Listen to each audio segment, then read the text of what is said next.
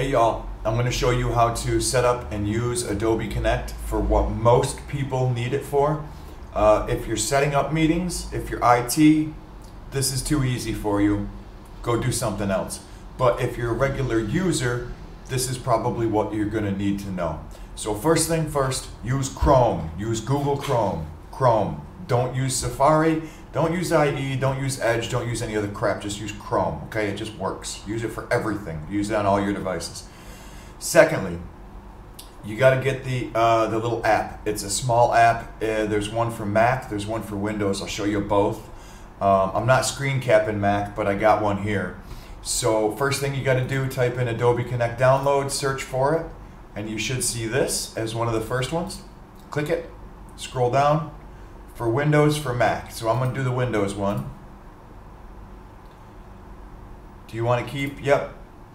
This is going to download wherever your default downloads are. Mine's the desktop. Yours is probably the downloads folder. So go to the downloads folder, double click Connect Setup. Do run. Let it do its thing here. That'll take a minute. Sorry, you just gotta wait with me. Alright, create start menu, create desktop shortcut. Okay, now it's on there. And you see the desktop shortcut for me, since this is on the desktop, just showed up. Now you can delete this thing, you don't need it. For Mac, click Connect Setup Mac. It's gonna download this DMG file. Adobe Connect 2019.9.2 DMG. So I got that running here on Mac 10.12.6. It should work for anything from 10.12 up. Should work for anything 10.12 up. It'll probably work for 10.10, 10.11 as well, but I'm not testing that. I got 10.12.6. I'm pretty confident it'll work for 10.13, 14, 10.15. As of right now, 10.15 is the newest. To install that on Mac, I can show you real quick. Not very easily, but I can show you. I know this looks like a Dell. It's running Mac. So basically all you got to do, after you download that, that's tough to see. Up there in the corner is that DMG file. Double click that. It's going to open up this window, and here's the Adobe Connect installer. Double click that. It's just going to install it. For mine it says close and try again because I already installed it, but it's just going to install it. It takes like half a second and then you've got it. That's all there is to Mac. After you're done with that, you can eject the DMG image and you can delete that file. There we go. 1 second.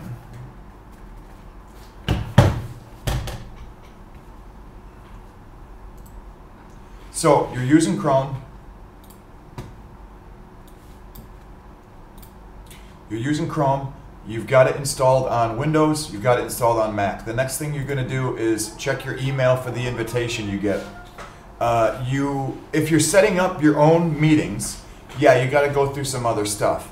If you do the trial, you'll have to set up your own meetings. And if people are interested, I can make you a how-to on a quick, simple way to do that. But basically, you're going to get this email or something similar to it. There's going to be two things. Now, I only have one of them, but there's going to be two things, typically. There's going to be the link to join the meeting, and then usually there's going to be a username and password down here as well. I don't have the username and password because I set this up the easy way. Most people do, okay? And that's a slight difference, but don't let that hang you up. So all you got to do, open up your email, open up this invitation, click the link. This is going to come up and say open Adobe Connect probably instantly. Now it might pop up and ask you to type in your username and your password on the browser. If so, do that. But either way, you're going to get this open Adobe Connect dialog from Chrome after you've installed the installer and after you've clicked the meeting link. Again, you might need to put in your username and password first. So click open Adobe Connect. It's going to go through this connecting thing. Now I've got the English version here. If you're using a different language, clearly the settings and all that stuff are going to be in a different language. This thing right here, don't worry about it. Just click yes, yes, yes, yes, yes. Basically, this junk right here is just because of I think the programming languages they're using. So just click yes through it. This is what you're going to have.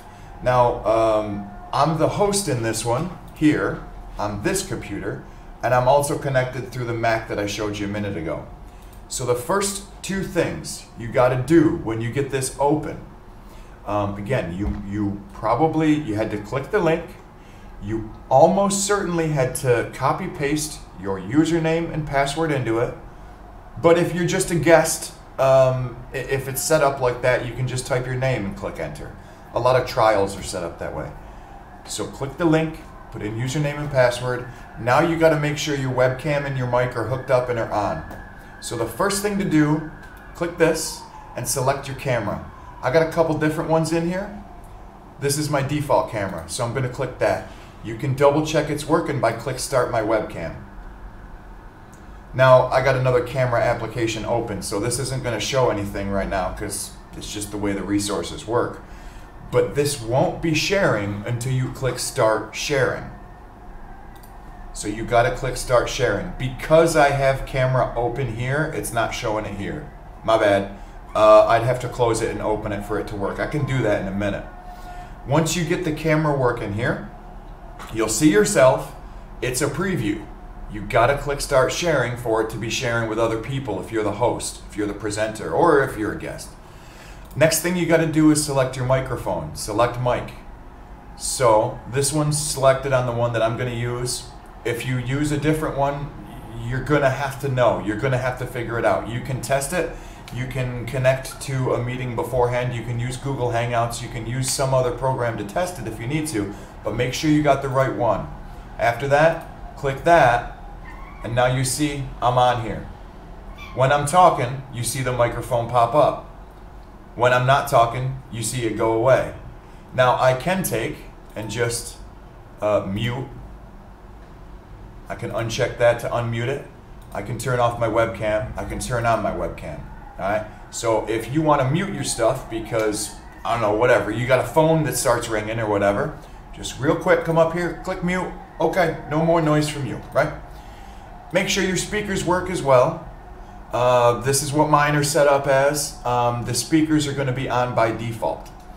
The next thing you need to know about is this thing right here. Participants. For instance, in this case, the participant is Adam Mack, right? Participants may want to raise their hand, agree, disagree, do whatever. So I'm going to do that from my other one. Raise hand. You see that? They get a pop up down here. I get a pop up right here, and you see me raising my hand. Now you may have 20, 30, 60, 80 people here, but you're going to see people who raise their hand go to the top of the list.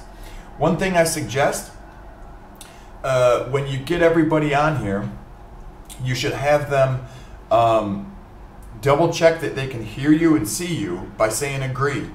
And you can just say to them, hey, can y'all hear me? If you can hear me, click agree. Yep, I can hear you. You got a check mark there. There you go. Now, if I want to give this person microphone access, I'd have to right click and do enable mic. Regular click and do enable mic or enable video. Until then, they do not have mic or video access, but they do have chat access. So for instance,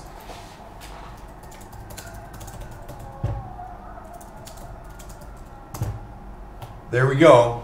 You're going to see people chatting. You're going to see people asking questions, possibly answering questions and so on, but you're not going to hear them. You're going to be talking. Let's see here. Sorry. You're going to see them typing here, but you're not going to hear them unless you enable their mic. You're not going to see them unless you enable their video. If you enable their mic, they also need to have their mic enabled on their end. They got to do that first. So when you have students or participants or whatever enter, you need to tell them, check your mic, make sure it works first. If you're dealing with like little kids, say in a primary school setting, their parents got to do that. That's it. They're not going to be able to do it on their own. If you're dealing with middle school up, they should be okay, but they got to check that beforehand. If you, regardless of if this is an educational setting or something else, my recommendation is to have more than one host. Now, when you get your login information as a teacher, you can log in and then you're host 1. Another teacher logs in and it would say Adam Dix 2, Adam Dix 3, Adam Dix 4, or it would say teacher 1, teacher 2, teacher 3, teacher 4, or if it's a different language, whatever that language is, plus a number. All of those people have the same rights. They can speak, they can enable their cameras or whatever, they can enable, disable participant stuff, and they can answer questions. And I highly recommend you get at least 2 people on everything that's got more than, say, 10 participants, because then you can have one managing questions verbally, turning on microphones, turning off microphones if you choose to do that, turning on video, turning off video. You can have the other one checking comments and answering. That person can also speak up and say, hey, this guy's got a good question. Can you enable his mic so we can continue and talk more about that? If you're dealing with like a primary school setting, it's going to be weird and different. You're probably not going to want to enable microphones ever. But if parents want to type questions for their kids, have them type it in here. I don't think it would be good to have parents talking for the kids, but if they want to type questions in there, they can do that and you can answer them. To share your screen and stuff, pretty simply put, share my screen, right? So I think I've just got Chrome and this camera open and stuff. So if I do share my screen, it can say I can share a particular application, in which case, you know, I choose an application and I share just that. You wouldn't share camera because you'd have one up here, but I can share, you know, Chrome. Or you can choose to share the whole desktop. So if I share the whole desktop, this is what's on my desktop right now. This is all the stuff that I have open. And this down here is your little controller for it. So when you're done, you click stop sharing. Now it goes back to this screen here. I know this is kind of weird and confusing because I got a camera on right here. This is just the Windows camera. I'm doing this because I'm talking to you, right?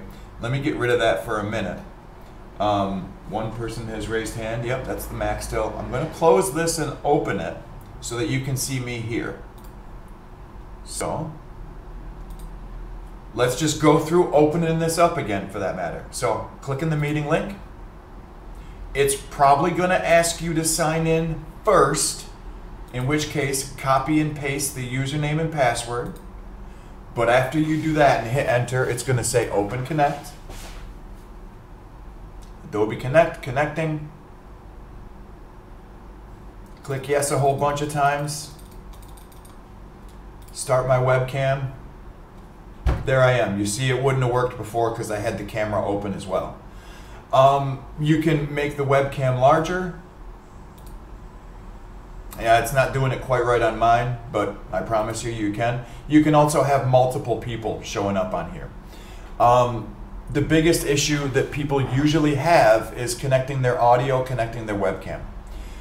If you don't want people using audio and webcam, which makes management a little bit easier, just have them do things through comments, you know?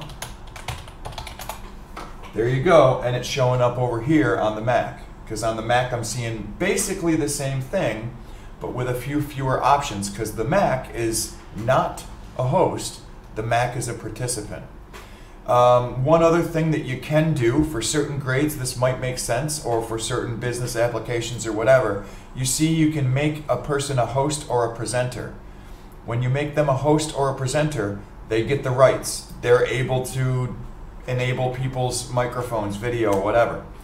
When you're all one other thing, you're going to need to record these. So right at the beginning, I'm sorry I didn't mention this before, but write this note down, remind yourself. Right at the beginning, you're going to want to record this. So do meeting, record meeting. Give it a name, click OK. When you see this red dot up here, it's recording.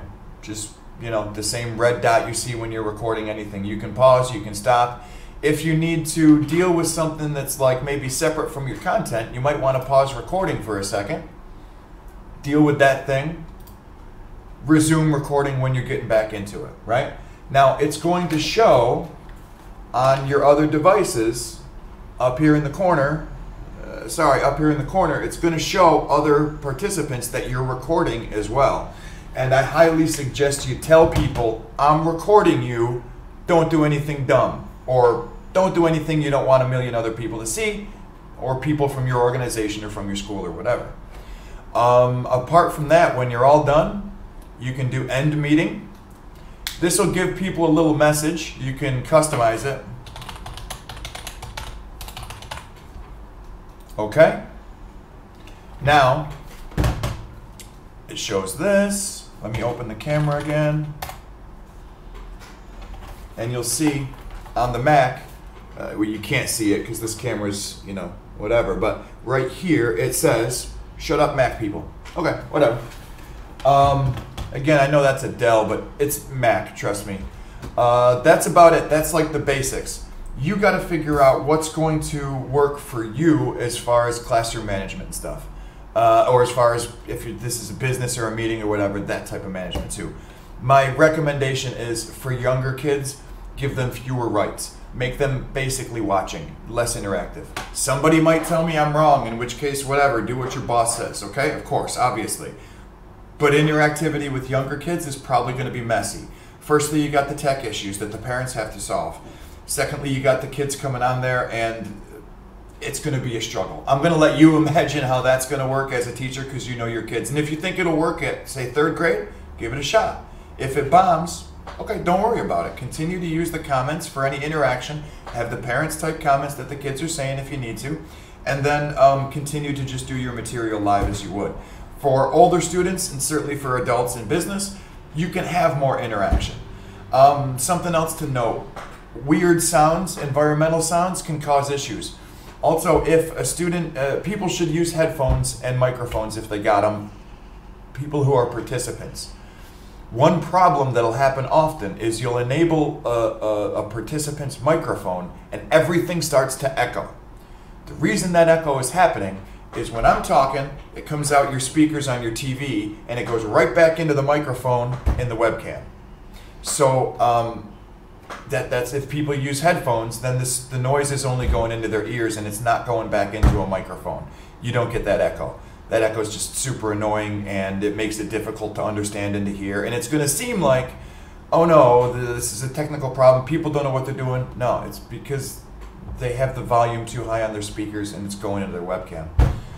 If you're using a laptop and you're getting a bunch of background noise, like whirring sound or something like that, sometimes what happens is if these things are running hot, the fan will be making a ton of noise and it's going into the microphone. So in that case, you got to either get a microphone extension or one that's away from the computer or use a different computer.